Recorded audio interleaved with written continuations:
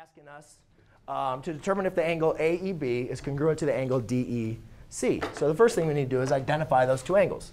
So AEB, A to E to B, is this angle, right? Then D to E to C is this angle. So then we need to determine, are these angles congruent or are they not? Well, I know they kind of extended this ray, but if I was to extend this here, I would create a line. And if I extended a ray here, I would create a line. And therefore, if I just extended those lines, which is perfectly fine, right? Right now they're just two rays. But if I extend them to make them lines, we can see that we have the intersection of two lines. And these two angles share a vertex, but do not share a side, right?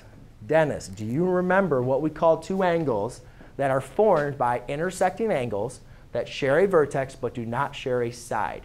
Kim, do you remember? Elizabeth, do you remember?